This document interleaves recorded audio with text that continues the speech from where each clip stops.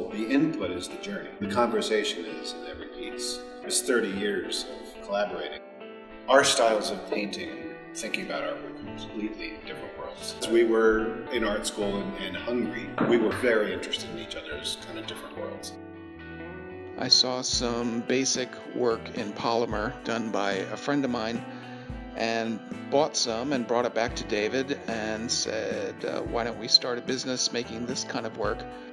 David and I trained as painters in art school and not jewelers and not in clay. I never imagined we'd be making jewelry.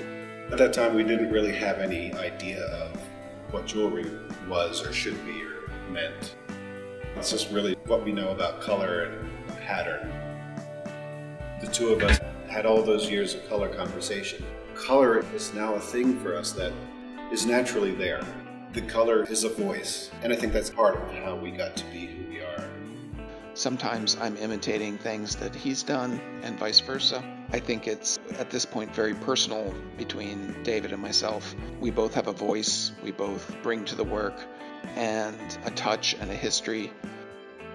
The trick always is, because artists have such egos, we have our egos. We have our voice, we want to be heard. In a really healthy collaboration, it's going to enhance that vision. We do get into arguments and we do fight quite a bit, but there's a security behind that because I feel like we can always work out our problems. The work is better when we struggle with it and come up with a solution that neither one of us would come up with individually.